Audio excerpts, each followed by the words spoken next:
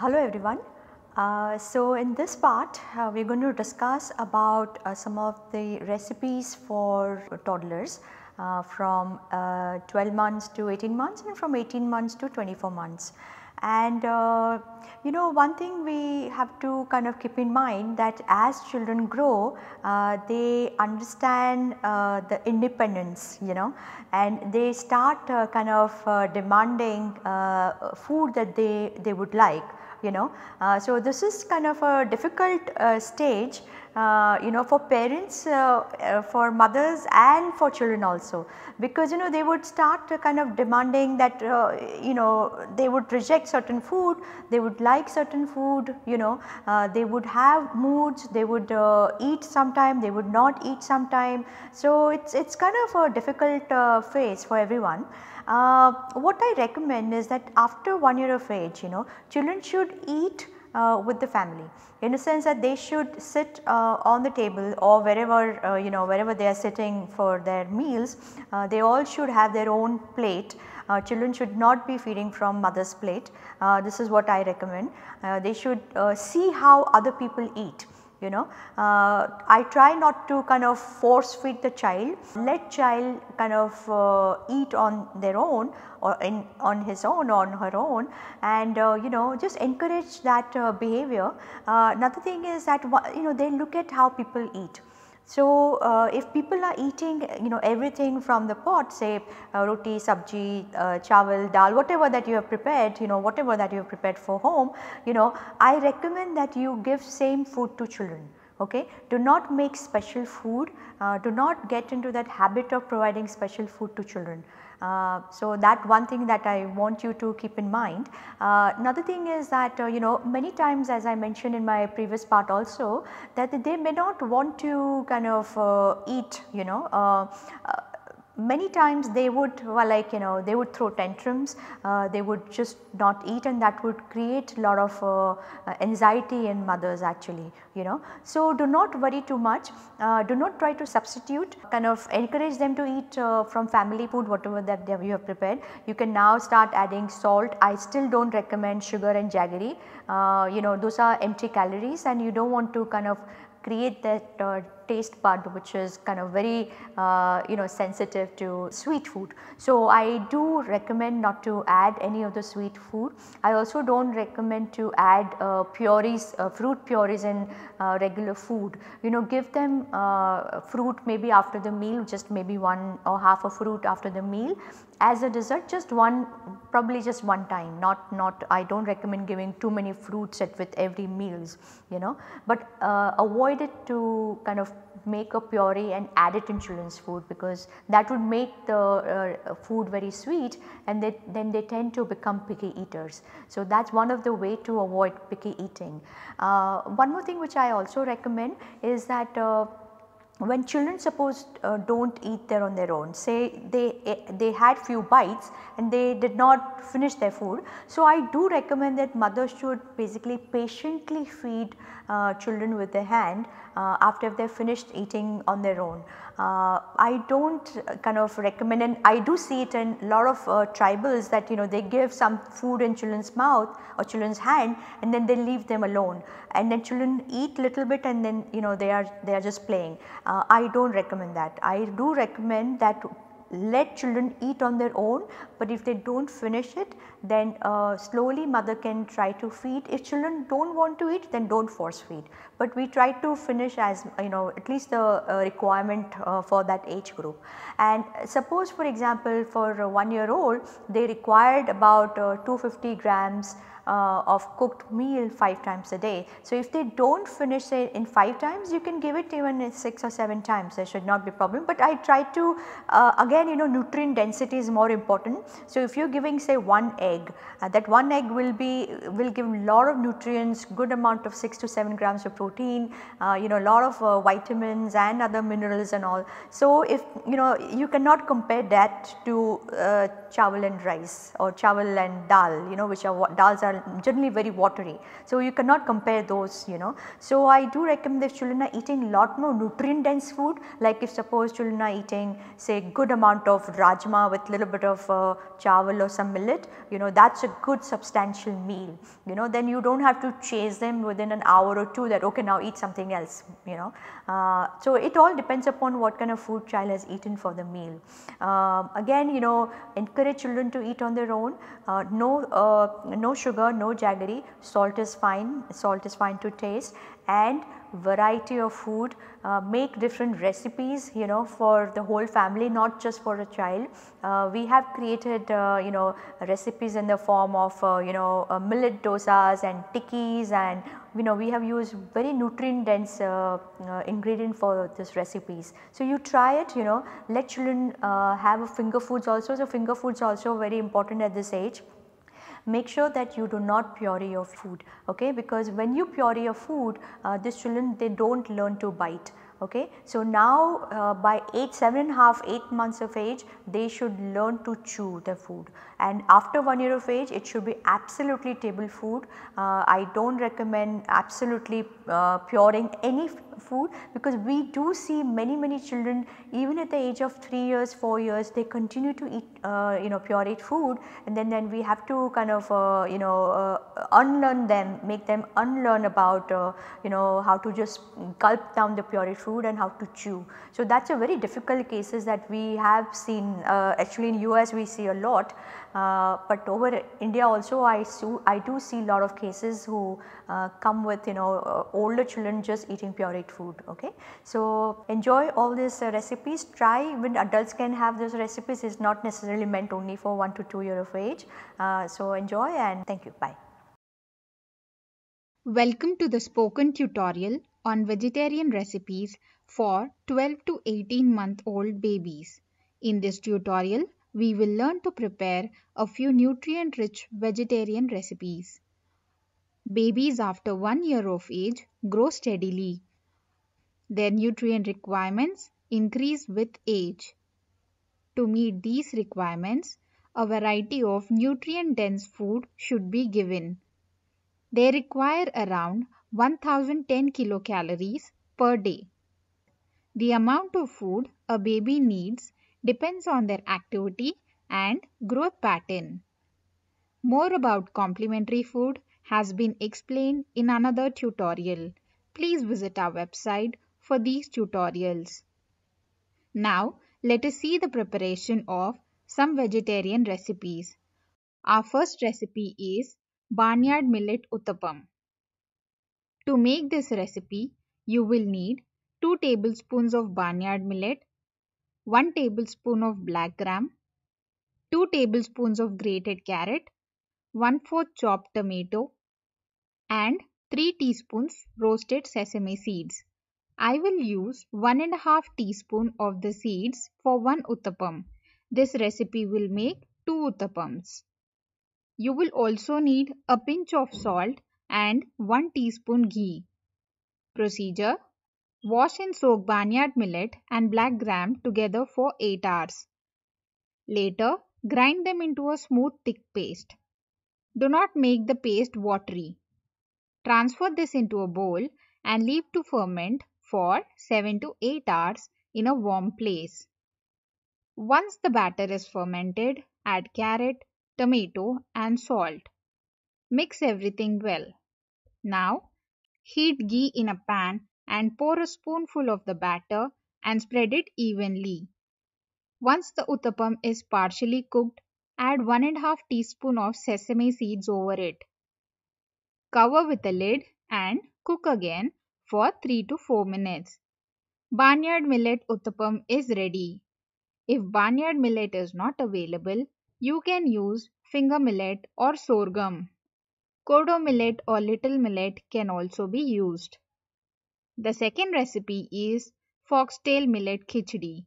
To make this recipe, you will need 1 tablespoon green gram sprouts, 2 tablespoons of foxtail millet, 1 tablespoon of chopped onion, 1 tablespoon chopped tomato, and 2 to 3 finely chopped cauliflower florets.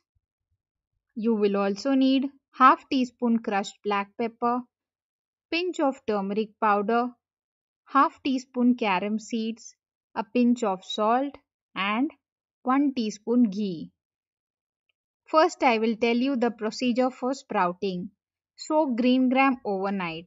Next day, strain and tie them in a muslin cloth. Leave it in a warm place for 6 to 8 hours or until sprouts appear. Keep the sprouts aside for later use. Simultaneously, wash and then soak foxtail millet for 8 to 10 hours. Heat ghee in a pressure cooker. Add carom seeds and saute for a few minutes. To this, add onions and saute until they turn light brown in color. Next, add cauliflower and chopped tomato. Saute them for 2 to 3 minutes. To this, add the soaked foxtail millet and sprouted green gram. Mix well, add salt, spices, and 1 cup water. Pressure cook this for 3 to 4 whistles on a medium flame. Allow the pressure to be released and transfer the khichdi into a bowl. Foxtail millet khichdi is ready. If foxtail millet is not available, you can use kodo millet or little millet. Barnyard millet can also be used. The next recipe is green peas and paneer cutlet. To make this recipe, you will need half cup green peas, half cup crumbled paneer, 1 tablespoon roasted Bengal gram flour, 2 tablespoons grated beetroot, and 2 tablespoons grated carrot. You will also need 1/4 teaspoon cumin powder, 1/4 teaspoon coriander powder, a pinch of salt, and 1 teaspoon ghee. Procedure: steam the green peas in a steamer for 6 to 10 minutes. Allow the peas to cool. Grind the paneer and peas into a coarse mixture. Take out the mixture in a bowl. To this, add gram flour, beetroot, carrot, spices, and salt. Mix everything well. Divide the mixture and make 4 cutlets out of it. Heat ghee in a pan and fry the cutlets on both sides until they turn light brown. Green peas and paneer cutlets are ready. The fourth recipe that we will see is mixed sprout stir fry. To make this recipe, you will need 2 tablespoons green gram sprouts, 2 tablespoons of moth bean sprouts, 2 tablespoons Bengal gram sprouts, 1 tablespoon freshly grated coconut, 1/4 chopped onion, and 1/4 chopped tomato. You will also need 1/4 teaspoon cumin seeds, half teaspoon turmeric powder, 1/4 teaspoon cumin powder, 1/4 teaspoon coriander seed powder, a pinch of salt, and 1 teaspoon ghee. The procedure for sprouting has been explained earlier in this tutorial. Please follow the same method. Note that different ingredients take different time to sprout. Hence, soak the 3 different beans separately. Let us proceed. Pressure cook the sprouts for 3 whistles. Allow the steam to release and then open the lid of the cooker. Heat ghee in a pan, add cumin seeds and saute them well. Now add the onions and saute till they turn golden brown in color. To this, add tomato and cook till it turns soft. Add the cooked sprouts, salt and spices and let it cook for 5 minutes. Lastly, add coconut and mix well. Mixed sprout stir fry is ready. All these recipes are rich in protein, magnesium, calcium, and good fats. Include these recipes in your baby's daily diet for good health. This brings us to the end of this tutorial. Welcome to the spoken tutorial on non-vegetarian recipes for 12 to 18-month-old babies. In this tutorial, we will learn about energy requirements for 12 to 18-month-old babies, preparation of some recipes. Babies after 1 year of age grow steadily. Their nutrient requirements increase with age. To meet these requirements, a variety of nutrient-dense food should be given. They require around 1010 kilocalories from complementary food in a day. 1 cup of food should be given 5 times a day.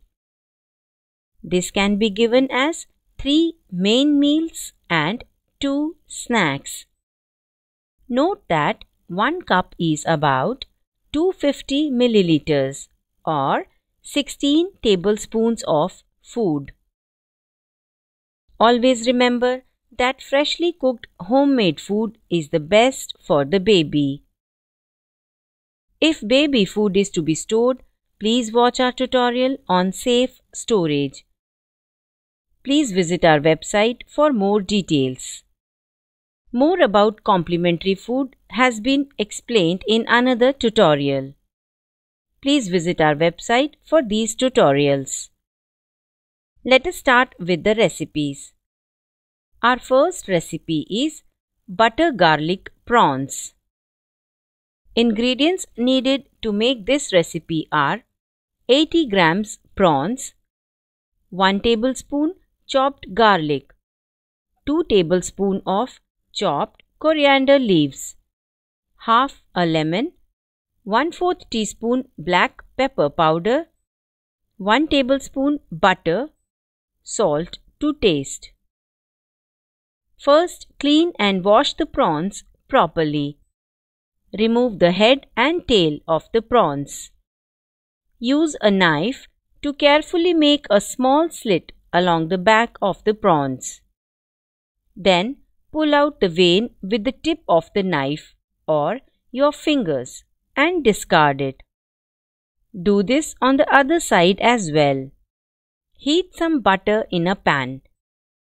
Add chopped garlic and saute it for a minute. Then add the cleaned prawns in it and cook it on a low flame. Add salt, black pepper powder and mix well. Sprinkle lemon juice on top and garnish with coriander leaves. Butter garlic prawns are ready. The next recipe is stuffed eggs. To make this recipe, you will need 2 boiled eggs, 1 tablespoon thick curd, 1 tablespoon chopped capsicum, 1 tablespoon chopped carrot, half teaspoon black pepper powder, salt to taste. Procedure: cut the boiled eggs into half. Separate out the egg yolks and transfer them in a bowl. Add thick curd, vegetables, salt and black pepper powder to it. You can also add any other spices based on the child's preferences. Mix everything well and mash the egg yolks with a spoon or clean hands. Add the mixture back on the boiled egg whites. Decorate it in unique ways and serve the baby. Our third recipe is dried sardines masala. To make this recipe, you can use any locally available dried fish. I will be using dried sardines. Ingredients required are 20 grams of dried sardines, half onion, half tomato, 2 to 3 cloves of garlic, 4 to 5 curry leaves, 1 kokum or tamarind without seeds. Spices required are 1/4 teaspoon turmeric powder, 1/4 teaspoon red chili powder, 1/4 teaspoon coriander powder. Procedure: clean the dried fish by removing its head and tip of the tail. Soak them in water for 30 minutes. Wash them well to remove excess salt and dirt. Then drain out the excess water. Heat oil in a pan and add chopped garlic and curry leaves. Add the chopped onions and saute until it is light pink. Then add the tomatoes, kokum and spices. Mix well and saute it for 1 to 2 minutes. To this add the cleaned sardines. You can add 1 to 2 tablespoons of water and cook on low flame for a few minutes. Dried sardines masala is ready. Our last recipe is mutton porridge. Ingredients required to make this recipe are 100 grams boneless meat, 1 tablespoon of little millet, half cup of mixed pulses, 1 sliced onion, 1 teaspoon ginger garlic paste, handful of coriander leaves, half a lemon. Spices needed are half teaspoon turmeric powder, half teaspoon cumin powder, half teaspoon coriander powder, 1/4 teaspoon garam masala. Take salt according to taste and 1 tablespoon of oil or ghee. Procedure: wash and soak the pulses for 6 to 8 hours. Similarly, in a separate bowl, soak little millet. Wash and clean the mutton pieces. Apply ginger garlic paste to it. Keep it aside for 20 to 30 minutes. Heat oil or ghee in the pressure cooker. To this add sliced onions and saute it until they turn light golden. Add the pulses and little millet to it. Add mutton pieces and all the spices. Mix everything well. Add 1 glass of water and pressure cook it for 15 to 20 minutes. Cook on high flame until you hear 1 whistle. After 1 whistle, turn the heat to low and cook for 10 to 15 minutes. Let the pressure release on its own and then open the lid. Transfer the porridge in a bowl. Using a spoon, remove the mutton pieces from it. After the pieces cool down, shred them with clean hands. Then put it back in the porridge. Sprinkle lemon juice and garnish with coriander leaves. Mutton porridge is ready. All these recipes are excellent sources of protein, iron, choline, and zinc. It is also rich in vitamin B12, vitamin D, folate, potassium, and magnesium. Include all these recipes in the baby's diet for good health. This brings us to the end of the tutorial. Thanks for joining.